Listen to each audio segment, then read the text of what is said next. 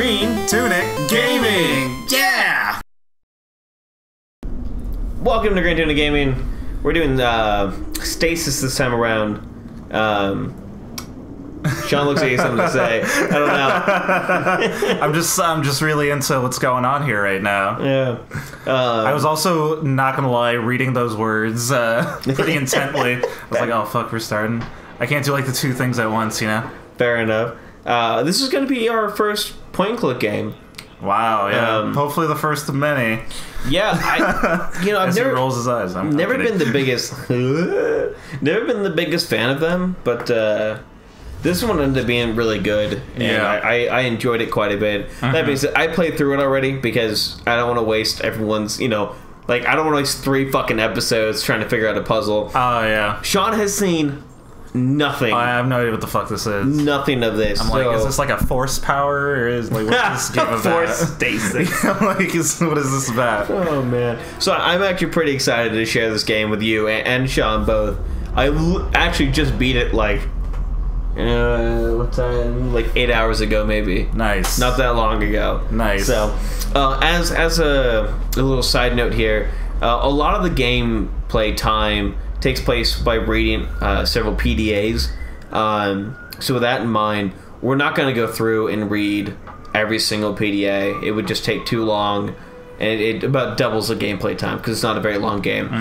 We are, however, going to stop for just a few seconds on each PDA, so that if you guys want to pause it and read it, you guys can go right ahead and do that. But we're going to try and skim through it, and I'm going to give Sean, to the best of my ability, synopsis of what each one said. Sounds good. That way we can keep the gameplay flowing and going, and we're not spending 5 hours as opposed to 2.5 with this playthrough. And also, who wants to read, man? Seriously! Come on, wake up, sheeple. Read. Who needs hooked on phonics, right. man? Dude, remember that shit? Yeah, I do remember that shit. Dating ourselves a little bit here. Yeah. Hooked on phonics. Yeah. It's we need to invent a drug called phonics, just so people are like, yeah, man, I'm fucking hooked on that shit. I always thought my drug name was going to be Hagen Days, after mispronouncing Haagen-Dazs for the longest time. Yeah. But phonics, I'm on board. I like how Haagen-Dazs actually doesn't mean anything. Like, it's not like a person's name or anything. They're just like, this sounds foreign. Let's go for it. Are you serious? Yeah. It's like, just fucking throw an umlaut in there. Why not? Yeah. Haagen-Dazs doesn't mean shit. It's like no one's name or anything. Are you fucking kidding me? Yeah, it's just made up. Wow. Okay. Yeah, it's really stupid. Okay. Yeah. Oh, this was really nice. Is this like an indie game? Actually, yeah. So it's a very. It seemed like an indie game mostly because I never heard of Brotherhood. It's not so much. I guess it is an indie game technically here. The developers behind it are actually fairly well known. Chris Bischoff, the lead programmer and designer, and whatnot, worked on the BioShock series. Oh. And this is his first game from the studio that he founded. Got it. Okay. So yeah, it's all going to be like this. It's all isometric, top-down sci-fi horror like adventure Shadow game. Run kind of. Kind of, a little bit, but much slower. Interesting. I'm pretty excited for this shit right now. It's going to be good. The art direction in it is spot on, and the sound effects are really good. Nice. You're going to want to pay a lot of attention to his suit's AI because it gives you a really good idea of where he's at mentally and kind of gives you a hint as to what he's seeing and what's going on in the environment. Okay. So yeah, we came out of our stasis tube and by God, dude, we need some medical attention. Nah, man, he looks great. Additionally, and this I didn't really realize until after I beat the game. Yeah. He has a quantum storage device, which is this guy here. Yes. And that's going to store all of our items. And when he has it, you can see him. He pulls out on the left hand. He looks at it. Oh yeah. It's a quantum storage device. Oh, so it is a things in there. Exactly. It's essentially a miniature pocket dimension. It does not exist in our world, and that's going to make some future things make too much sense. Oh God. All right. Well. I'm excited. This isn't my ship. So that's us. Yes, this is us right here. We look like a fucking alien guy, but it's a little whatever. Yeah, you kind of look like a like a model that art students use to draw that's like featureless, you know, like so we'll get poses down. There's a couple of things here that are to be of note. You can look at pretty much anything in the environment, and it'll give you a detailed description of it down at the bottom. Oh yeah, look at that. There are 3 symbols that really come up when you're mousing over things. There's the eye with a little cloud around it, and that means that you're really just kind of looking at it. Okay. There's a hand with a really weird like grabby animation. Yeah. And that means that you can interact with the item specially. Like you can do certain things with it. And there's gonna be another eye with like 3 lines going off it, and that means you can peer into other rooms. It comes up like twice. Alright. And the 4th and final one, because apparently there's 4 and I forgot to mention it, that little arrow means we can go to a new area. Oh, neat. Yeah. So moving right along here. Well, I'm excited for some sick clicking action. Dude, so many clicks. It's one of those times where are there click time events? There are not click time events. That's a shame. I was kind of looking forward to those. Please seek medical attention. Yeah, I mean, my mouse is going to be fairly loud and prominent during this time. I like the shadows and lighting that they use in this. Right? Very nice. Pretty good. Don't worry, we're gonna get the ability to run later.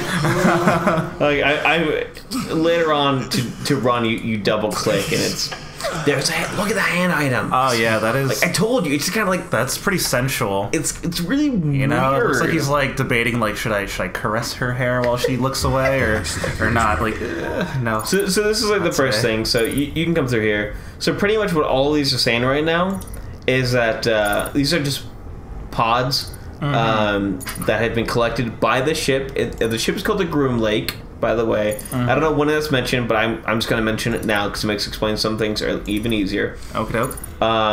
So all those people were taken from luxury liners, person transports, from random places. They were attacked, and their stasis pods were taken onto the ship. Okay. I'm going to scroll through this a little bit here at a time so everybody has a chance to read it. This is the bottom.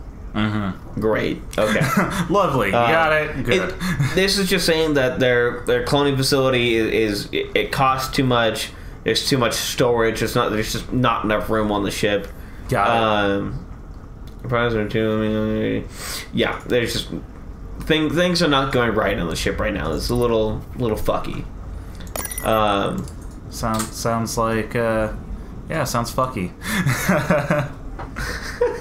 Dude, this guy is just like leisurely like making his way over. Well, he's fucking hurt. You gotta remember, when we left that stasis tube, he had broken ribs. That's true. I think a broken arm. He's not doing so hot. He's in a little bit of pain. Blood stains. Blood there. Ooh. That's Oh man. Yeah, I will say that in the very beginning here, there's a puzzle. And it was probably the puzzle I found to be the hardest puzzle in the fucking game. Really? It's right in the beginning, and it takes absolutely no time at all to do.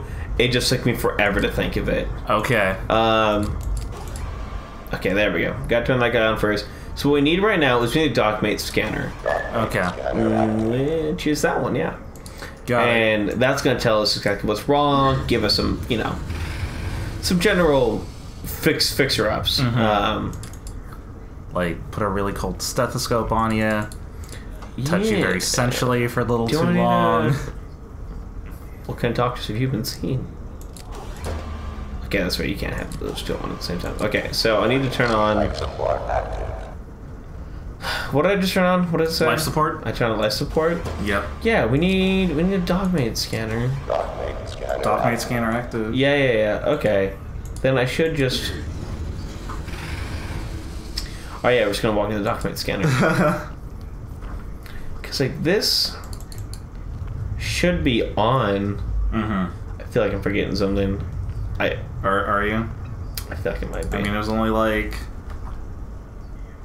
yesterday, man. To be fair, no, we're good.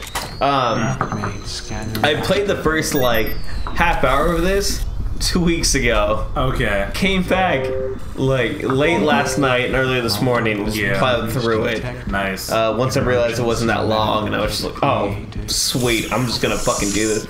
and it's really interesting. Because like I was telling Sean before we even started all this, it's not a jump scare game.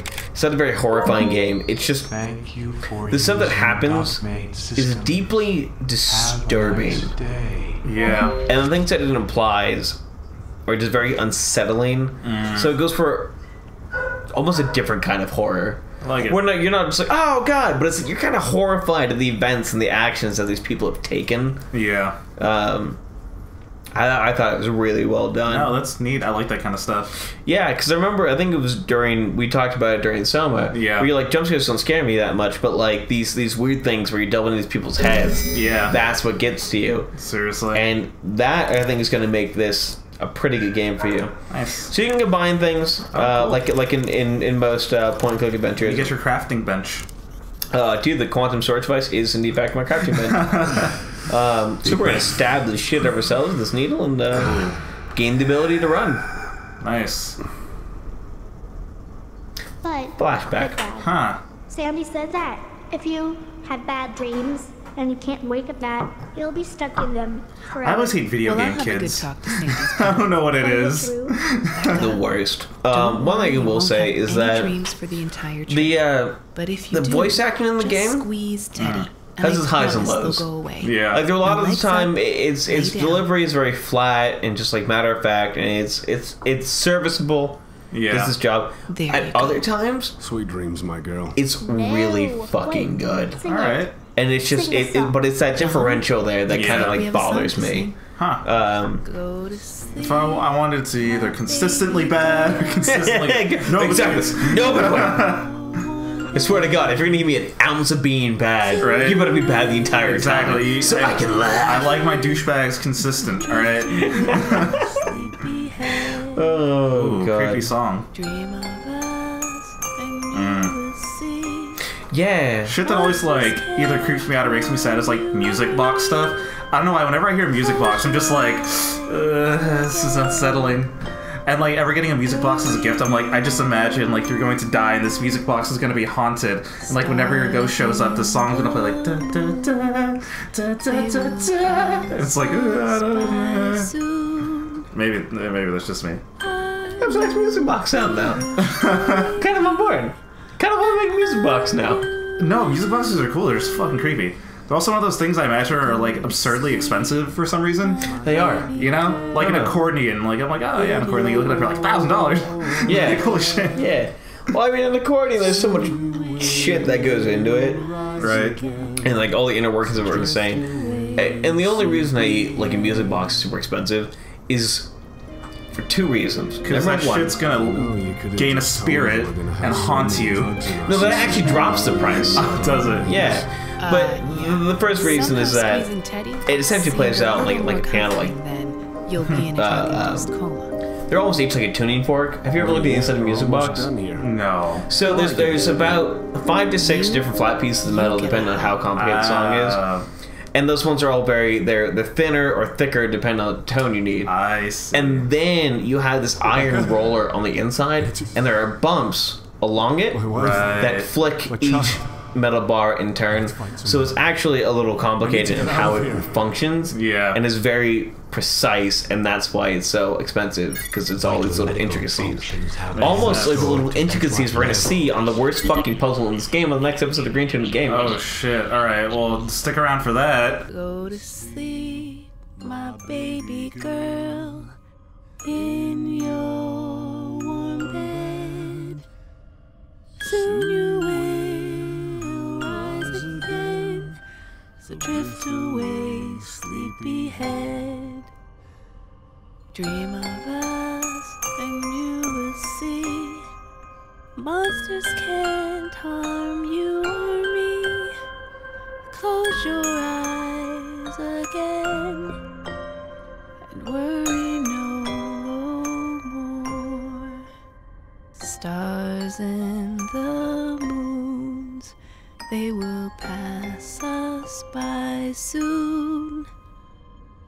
A new day will surely be upon you and me. So go to sleep, my baby girl, in your warm bed. Soon you will rise again, so drift away, sleepyhead.